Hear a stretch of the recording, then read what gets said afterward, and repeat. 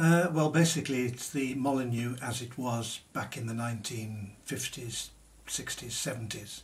A mixture of all three decades really, because you'll notice things in it that were there in the 50s but weren't there in the 60s and so on.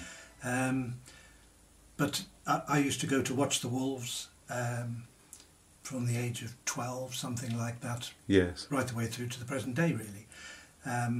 And I just loved the old ground, and when it was knocked down, it was well, it was a terrible feeling really. Yes, it was a part of my history of youth. Yes.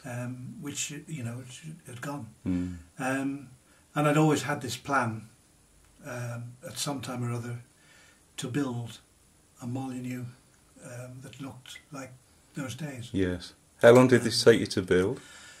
I suppose like in man weeks, probably around about 20 to 30 weeks. Right. I've been working on it for biggest part of 18 months to 2 years. Yes. I started on it in October 2016 and I finished it recently, so 18 months you could say over the whole period. I didn't do a lot last summer. I started again during the winter, and I've been spending something like 2 or 3 hours a day, 2 or 3 days a week.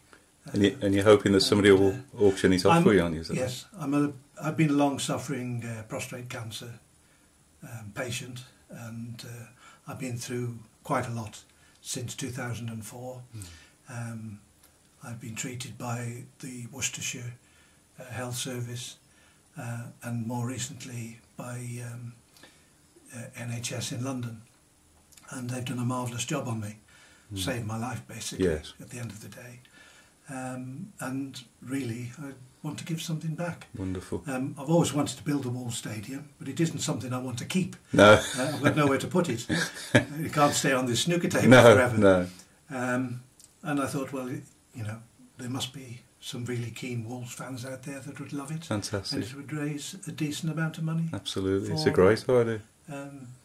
Something to do with prostate cancer.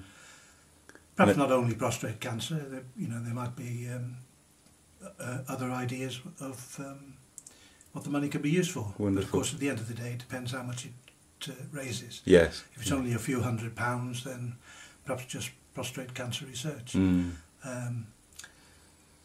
I know, like football and football players, football teams, prostate cancer has been one of the things at the forefront of what they've been raising monies for. So,